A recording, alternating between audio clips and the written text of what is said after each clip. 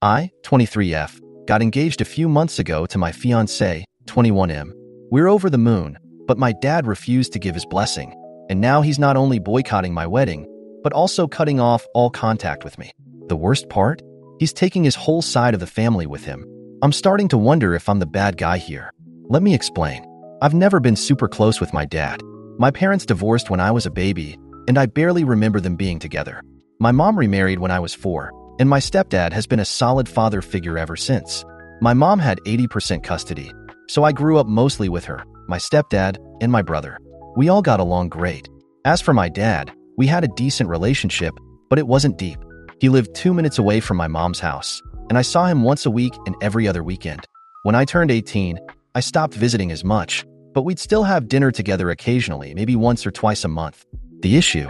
My fiancé, let's call him Arch, and I started dating when I was 22 and he was 20. We met at a youth group and quickly became best friends. I know it seems fast to some, but when you know, you know. I can't imagine my life without him.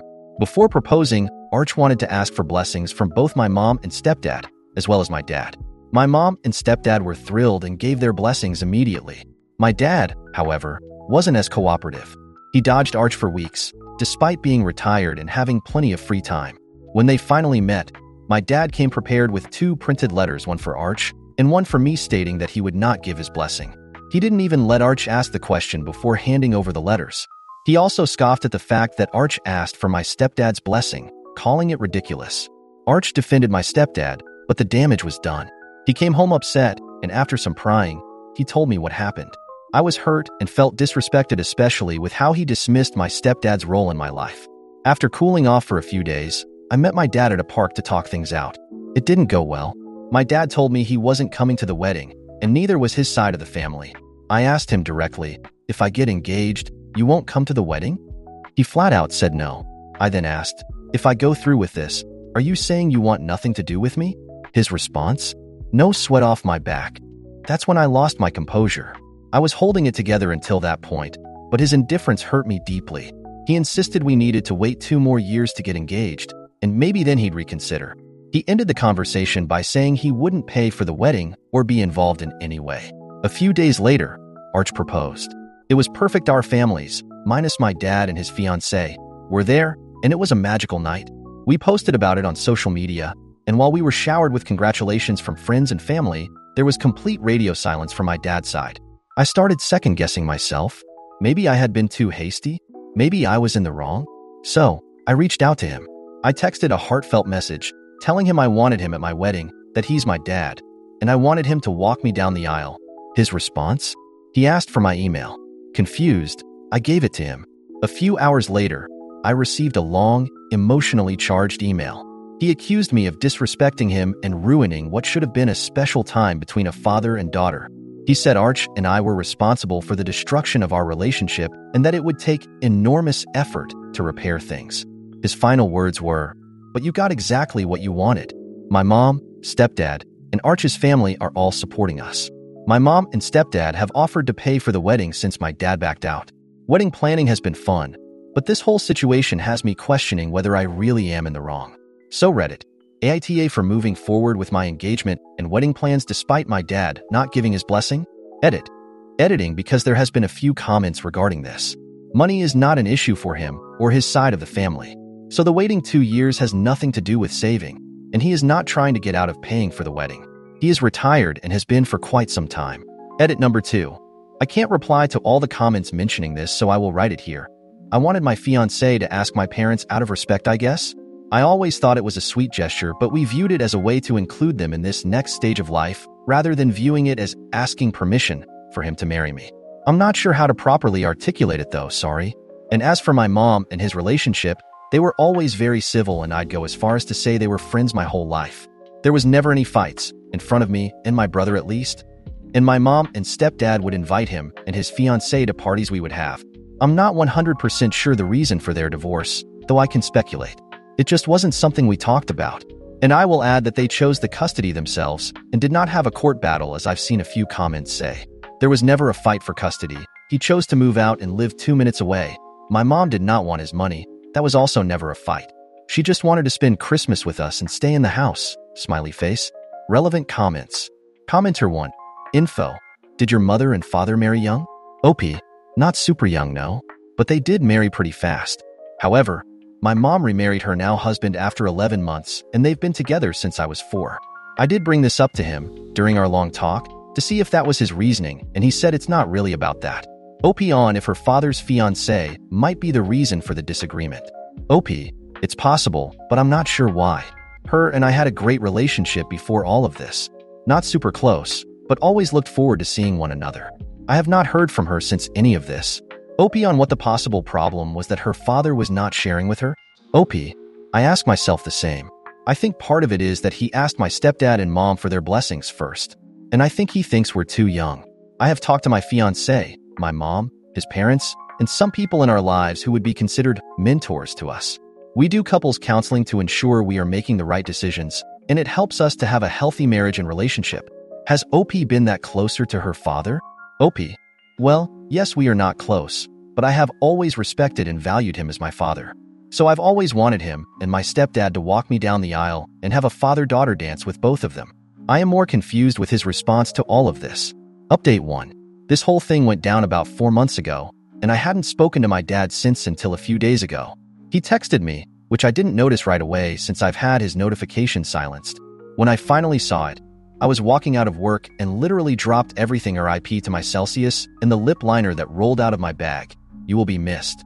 His message read, I am texting you because we need to have a conversation. I debated whether to even respond, but my peace of mind, and let's be honest, my anxiety, got the better of me.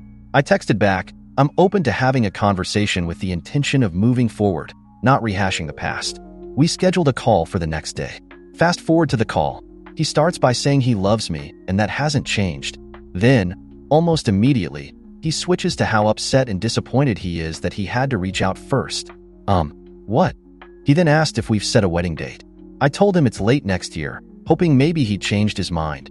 But nope. He followed that up with, do you have a venue? I said yes. His response? So, this is happening. Well, I'm not telling anyone in the family not to go. That's their choice. There aren't sides. I tried to explain that there are sides because no one in the family knows my side of things. I'm not super close with that side of the family, except for my grandma, who made it clear she's on his side. He cut me off, saying he didn't want to be on the phone long, and that's all he had to say.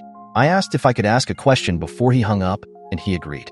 So I asked, do you stand by your decision not to come? His answer, it depends on how I'm treated. At this point, I'm floored. I asked him to elaborate because I've never been disrespectful to him. And then it all came out. He feels like he deserves the title of father of the bride and thinks it's completely disrespectful to him if I let both him and my stepdad walk me down the aisle. He went on to double down and say that my stepdad should never have been asked because it wasn't his blessing to give, and he's my biological father. He would only consider coming to the wedding if he's treated with the respect he deserves by having the sole title of father of the bride. And then, the kicker. He told me that my mom needed to call him to talk about all of this. Okay. Well, my mom is having none of that. She's refusing to call him, rightfully so, and is protecting her peace, as she should. If he wants to talk to her, he can pick up the phone and let her know that himself. I'm still reeling. Originally, I was fully planning on sending him an invite, but now, I don't even know what to say. The whole thing feels so messed up. My fiancé's parents are upset, and so are my mom and stepdad. I'm honestly at a loss. I didn't expect to be giving an update this soon or at all, but here we are. I haven't spoken to him since that call, and am thinking about writing a letter to him. I want to take a few days to calm down first, though, before I decide anything. If I do send something, I'll update again. For now, this is where things stand. Comments. Commenter 1. You have a narcissistic black hole for a bio father. I have one too. He will literally move the goalpost throughout your wedding planning to make sure you know how important he is. And if you don't comply one time, he's out. The trash took itself out. Don't drag it back in. It hurts to know that this isn't about you. It's all about him and his fragile ego. If people see your stepdad walking you, then they'll know what a shit father he really was. And I'm so sure he told everyone how involved he's been your whole life. Mine did the same. Commenter 2. You're entertaining this man too much. He is the same man who did not raise you. The same man who emotionally abuses you. The same man who is making one of the best moments in your life about him. If you continue to give him power, you will ruin this day for yourself and your fiancé. Take back control. Stop communicating about his place in your wedding and enjoy the wedding planning. Hopefully this is your one and only time getting married. So make it a joyful one. Update 2. After that phone call with my dad, I decided to sit on it for a few days like I mentioned before. I needed to let the emotions simmer down so I could actually think clearly. But life has this funny way of throwing curveballs at you when you're trying to take a breather.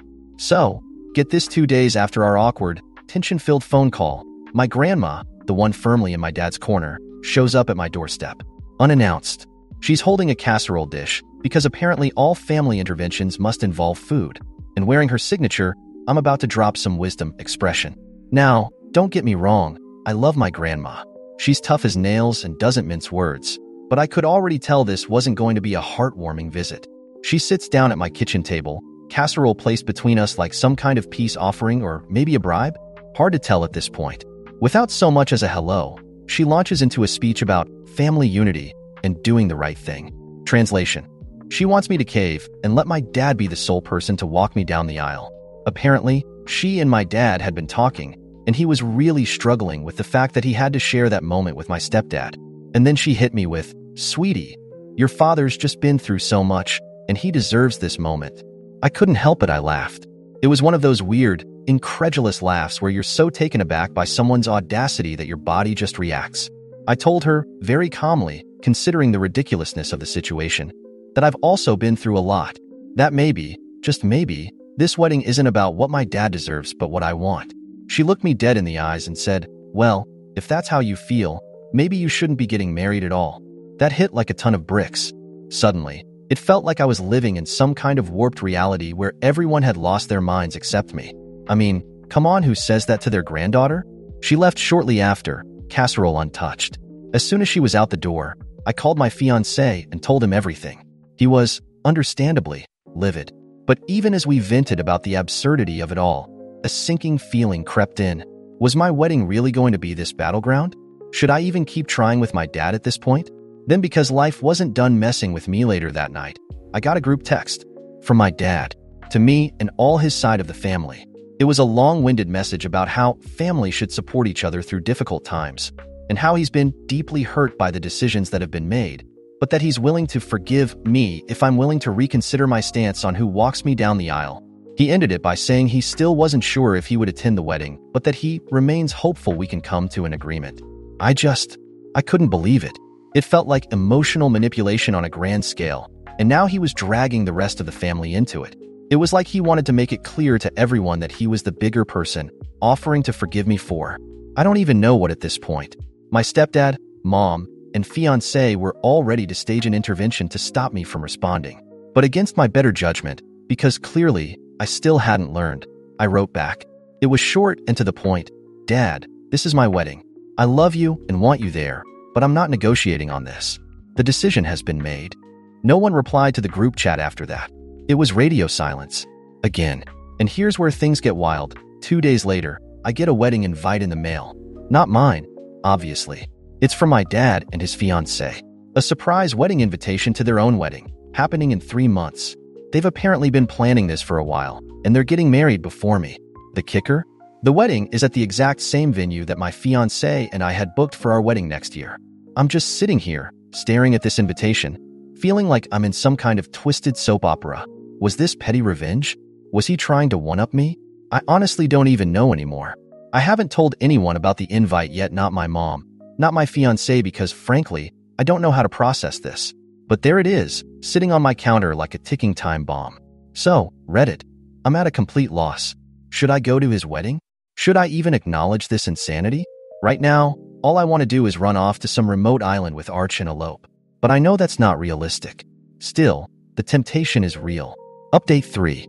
So, after receiving the surprise wedding invitation to my dad's wedding, my venue no less, I decided to take a step back and think about everything. I didn't tell my mom or my fiancé about the invite for a while because I just needed space to process.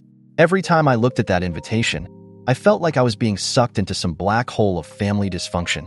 But then, as fate would have it, my mom found the invite. I had left it on the counter in my kitchen, and while she was over helping me with some wedding stuff, she saw it. I'll never forget the look on her face. Her eyes went wide, and she just stood there, blinking at the invitation like it was some sort of bomb about to go off. Then she handed it to me and said, "What the hell is this?"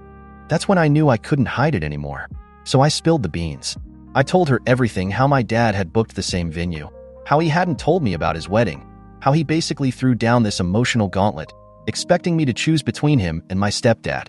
I could see the anger simmering beneath her calm expression, and, to be honest, seeing my mom so fiercely protective of me made me feel like maybe I wasn't the one losing it after all. We talked for hours, and at the end of it, I realized there was only one thing left to do: confront my dad face to face. It was time to stop hiding behind texts and emails and group messages. This situation had spiraled too far out of control for that. I called him the next day and told him we needed to meet. He seemed hesitant but agreed. We decided to meet at a coffee shop halfway between his place and mine. I went in with my heart pounding, unsure if this was going to end in another epic disaster or some kind of resolution, but I had to try. When I walked in, he was already there, sitting by the window. He looked tired, older. Maybe this whole mess had worn him down too. For a moment, I almost felt sorry for him, but then I remembered why we were here. I sat down across from him, and before he could say anything, I told him the truth. I laid it all out there: how hurt I was by his behavior, how his obsession with being the father of the bride had turned what should have been the happiest time of my life into a nightmare. I told him how much I wanted him at my wedding, but not if it meant sacrificing the relationship I had with my stepdad, a man who had been there for me when he wasn't. I even brought up the venue thing, asking him flat out if it was some kind of power play. He sat there in silence for a while. I could tell he was struggling with what to say.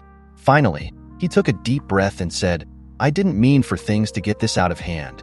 What followed was a strange, almost surreal conversation.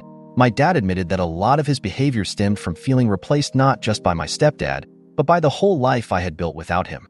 He felt like he had missed out on so much of my childhood, and now he was afraid of losing me for good.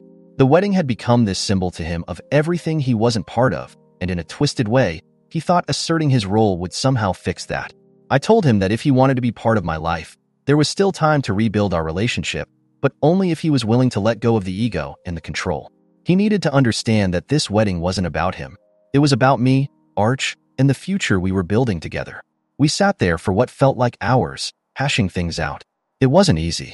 I won't lie to you. Reddit, there were tears, awkward silences, and some hard truths said on both sides.